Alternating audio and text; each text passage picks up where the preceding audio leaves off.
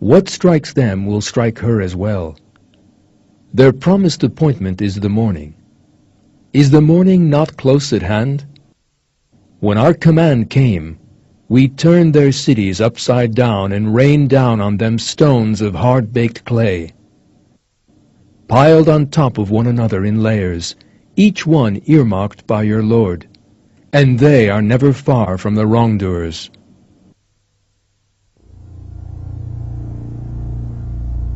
The expression, turning their cities upside down, in all probability refers to the region being shattered in a powerful earthquake.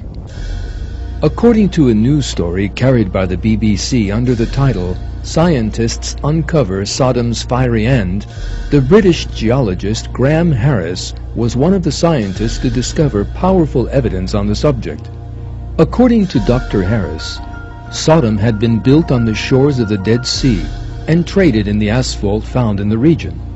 This tarry substance was used in ancient times to waterproof boats and to hold stones together in buildings.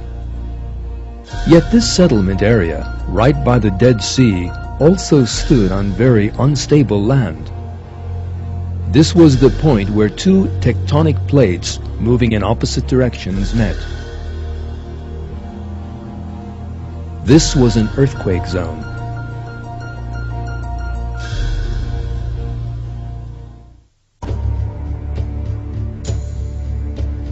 The layers of lava and basalt unearthed during the excavations are the strongest proof that there had been a volcanic eruption, an earthquake here.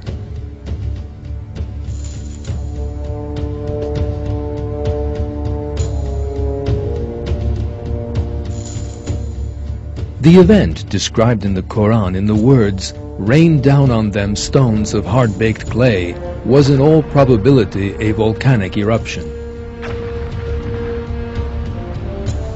The event described in the same verse in the words, "When our command came, we turned their cities upside down," may well refer to the ruptures and destruction caused by the earthquake. Under the Dead Sea shores lie large deposits of flammable methane pockets. The earthquake would have set these in motion and ignited them.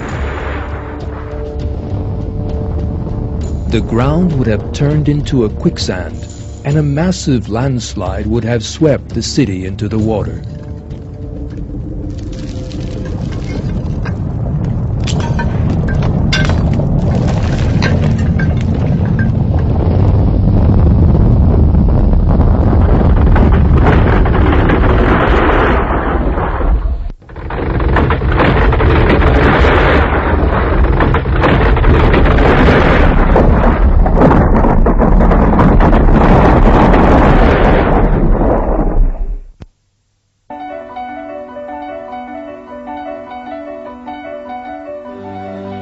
A series of scientific experiments at Cambridge University confirmed this theory. Scientists built a replica of the region in which the people of Lut had settled in the laboratory and induced an artificial earthquake. As had been expected, the earth was inundated and the miniature houses slid into it and were buried there.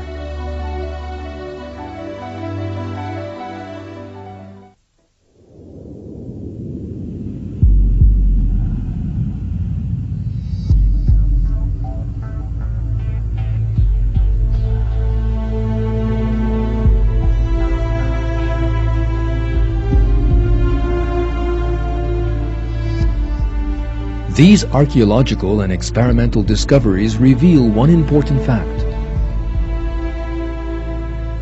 The people of Lut discussed in the Quran really lived in the past and were punished for their perversions by a disaster sent by God.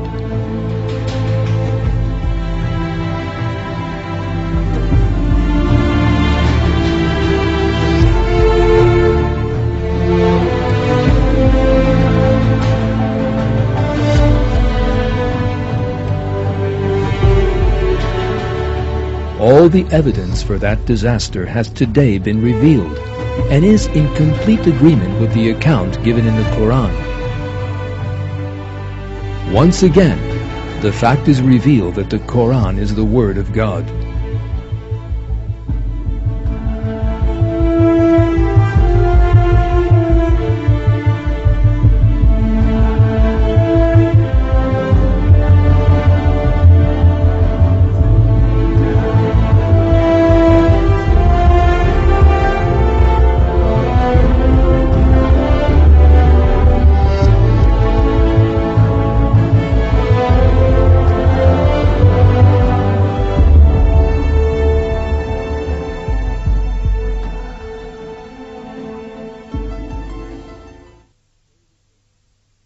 So the great blast seized hold of them at the break of day. We turned the place completely upside down and rained down on them stones of hard-baked clay. There are certainly signs in that for the discerning.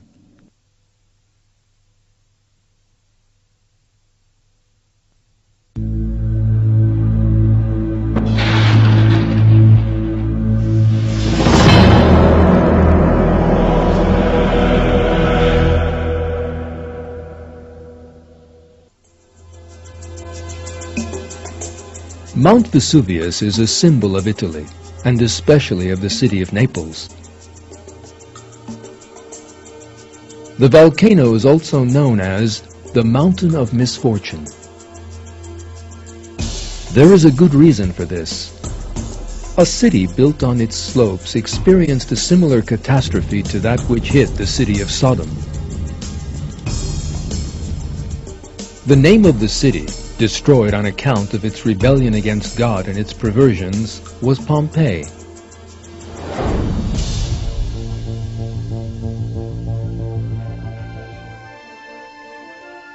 These pictures portray what was once the busiest street in Pompeii.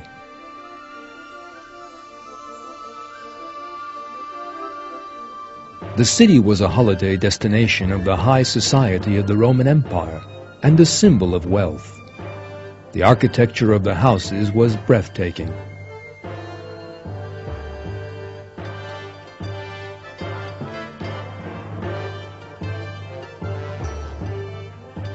The people of Pompeii were very wealthy. Yet, instead of giving thanks to God for that wealth, they turned into a nation of deviants and gave themselves over to debauchery, and the city became a den of iniquity.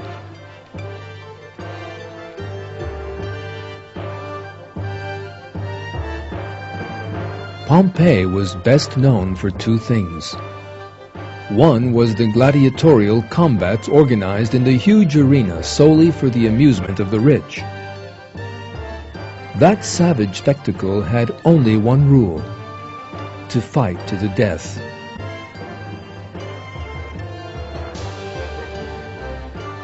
The second largest arena in the empire after the Colosseum in Rome was that of Pompeii. In the early years of Christianity, that arena witnessed the deaths of countless numbers of people, solely because of their belief in God.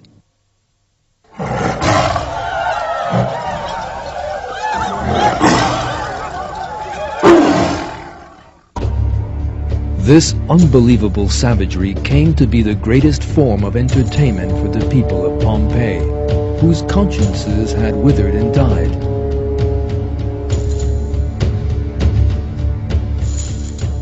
The second main feature of Pompeii was that it was the scene of the most ruthless implementation of the system of slavery, which prevailed throughout the Roman Empire.